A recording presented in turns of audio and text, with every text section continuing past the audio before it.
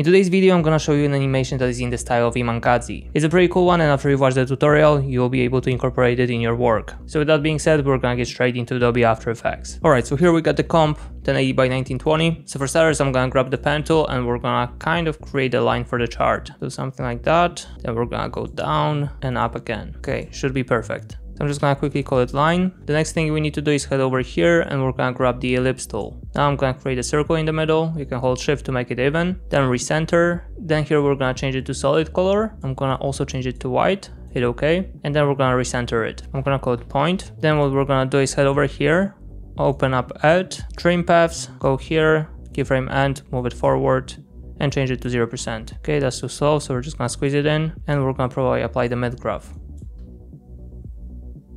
Then we need to make that ball follow the line. So in order to do this, I'm gonna head over to shape, open up path, click here, and then we're gonna hit Ctrl C. In order to copy, I'm gonna open up position in the point and I'm gonna paste it here, but make sure that the time indicator is in the very beginning. So right now the point is on the right path, but the problem is that it's not really matching the speed of the line. So for this I'm gonna hit U here and we're just gonna select all these keyframes and grab the last one, but you need to hold Alt. So I'm gonna hold Alt and align it with the last keyframe over here. And that way the job is still not done because we need to apply the same graph as before.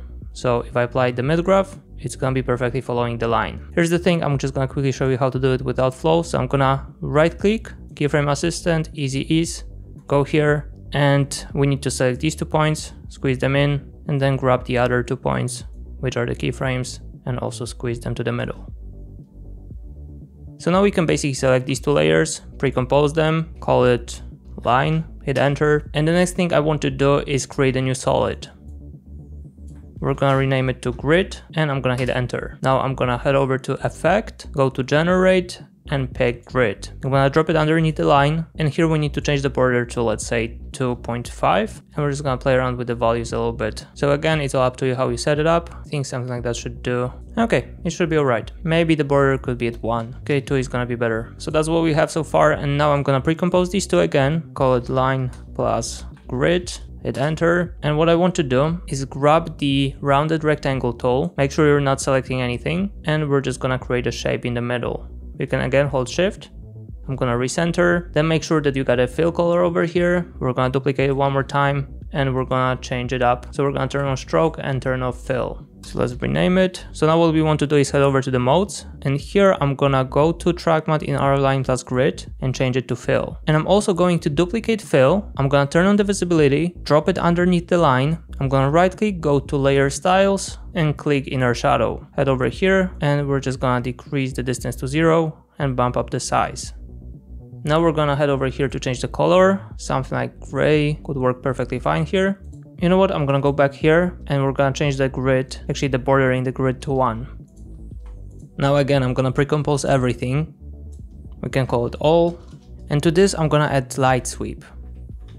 So that's what we have, and I want to get rid of that line over here. I just want to have it on the edges. So for this, I'm gonna decrease the sweep intensity to 0 and bump up the edge intensity. And we're also gonna bump up the width. As I'm looking at this, I feel like we can go to all, and here I'm gonna decrease the stroke a bit. Let's say to 1.2. Then we're gonna go here to the main, and here what I want to do is have that light sweep passing by the right top corner. So for this, we're just gonna drag the direction somewhere here, keyframe, hit U, and we're just gonna make it pass by. I'm gonna go to the first keyframe and just decrease the value a bit to offset it. Let's extend and it should be all good. Now we're ready to create a new camera. I'm gonna pick a preset of 35mm and make sure you get a one node camera because we're gonna use the technique from a previous tutorial where we were changing the camera. Now I'm gonna create a new null object, rename to cam control, and I'm gonna parent the camera to the null. Let's change the color. I'm gonna hit F4 and we're gonna turn everything into 3D. So now I'm gonna go to the position in cam control and move back a little bit. Now I'm gonna create a keyframe, move forward, and we're gonna get closer. Okay, that's a bit too slow.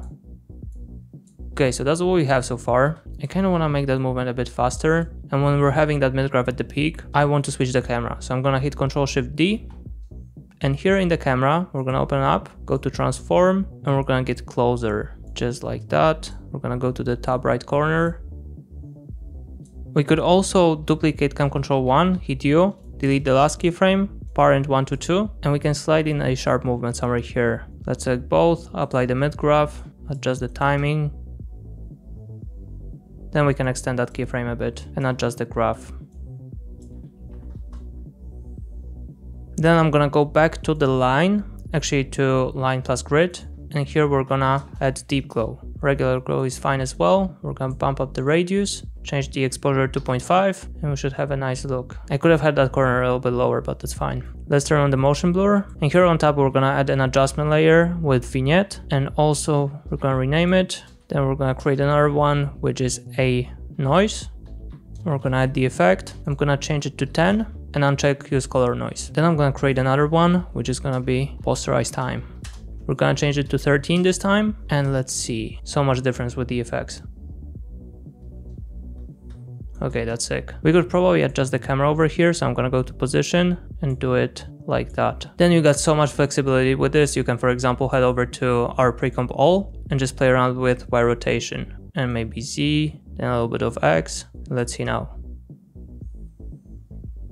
That's so dope. I'm gonna go back to the original, and on top we're gonna add transform. I'm gonna alt click position, type in wiggle, and in brackets 1.2, 12, and also we need to drop that layer below posterize time, so it's also affected. Then we could probably create a new solid. I'm gonna call it BG, hit enter, drop it underneath, and add the effect called gradient ramp.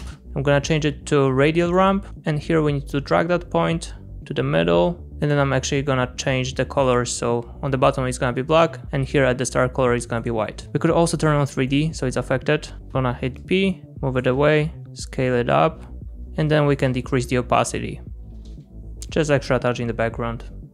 I'll probably just go to our shake, and I'll change the value over here. I feel like it's too intense. So I'm gonna change it to 0.9, and in the second value it's gonna be 10. Okay, that's sick. I just figured one thing, we're too close to the edge. So for this, I'm gonna head over to our line. So if I go to all, line plus grid, then I'm gonna pre-compose these two layers, call it line plus point. And we just scale it down a bit, it should be all good. So now we can adjust the camera a bit over here, and let's see now. Let's just squeeze in that keyframe, and we should be all good. And by the way, for the folks who don't like posterize time, that's how it's looking. Ooh, you might have a point with this. You know what, I feel like we could actually leave it like that. I just feel like the noise is too intense, so we're just gonna change it to 7%. I just changed it to 32 bits, it's better quality, but it's rendering for a bit longer. And maybe one more extra touch, which would be adding text over here. And we need to fade it in the right timing. Okay, let's see now. Oh, glad we got deep glow because my light turned off. That was a very poor joke, I'm sorry for that. That's actually looking pretty good. So here you got the final result. I really like that style. It's very clean and minimalistic. I feel like editors have been gravitating more towards that minimalistic style. So with that being said, I'm gonna wrap it up here, and I will see you tomorrow. Cheers guys.